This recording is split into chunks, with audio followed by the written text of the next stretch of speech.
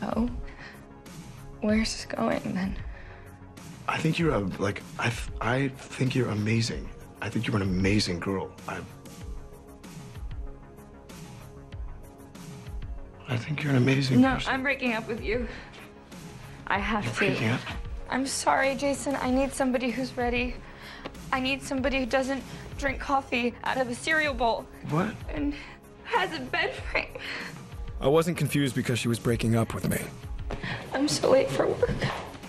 I was confused because I had no idea we were dating. I'm not even close to the guy you need, to the guy you deserve. Mike, I'm so sorry that I can't be that guy. In her defense, we'd been having sex like once a week for 6 weeks. I'm so late for work.